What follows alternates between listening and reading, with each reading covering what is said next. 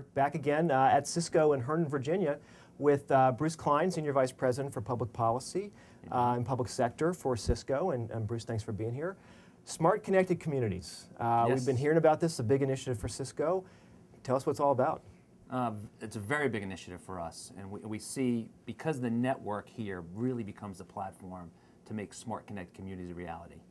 What we're seeing is that cities, states, even on the federal government side, as they look at the network as a utility, really becoming the fourth utility, the promise of what you can build out in these various domains that I'll talk about, and we talk about Smart Connected Communities in different tracks.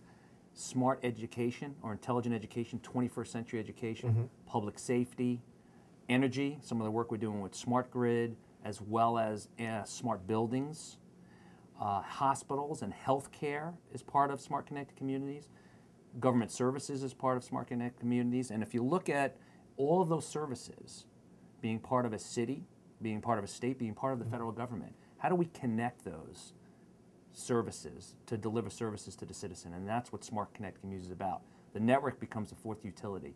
And out of that, what you get is this really creates economic, social, and environmental sustainability. And we look at creating jobs based on this approach. We look at creating new services socially and connecting people. And we look at environment and thinking about, in a city, 20 mega cities in this world use 75% of the world's energy. That's a major problem. We've got to solve, we've got to be more energy efficient. So that's another area of Smart Connected Communities. So I mean, politicians can debate what to do about global warming, but in the meantime, with smart grid and smart buildings, you can do a lot to start saving energy. Absolutely, absolutely. We did a project at the state of Missouri where we connected upwards of 1,000 buildings with this smart building concept, and within the first year they saved 20% on the utility bills. So, and it immediately paid for setting up that type of environment. There's great promise in that sort of technology in smart buildings. Smart grid, we got pilots going right now in Miami with Florida Power and Light. So things are starting, and we're going to see a lot more of that in the coming years. Now, I know you've done a lot of this overseas as well. Any great examples there that we could take a look at and talk about? Yeah, with Smart Connected, we're building an intelligent city in Korea, in Incheon, and working with a developer, because it's also kind of a new concept where you're working with developers. This was a developer named Gail out of New York who's building this city, and they're going to be building the technology into the city where, if you think about it, we have high-end video conferencing technology that will be built into someone's condominium or apartment. And out of that, that becomes their TV, that becomes their phone, video phone, and that becomes their access to all these government services.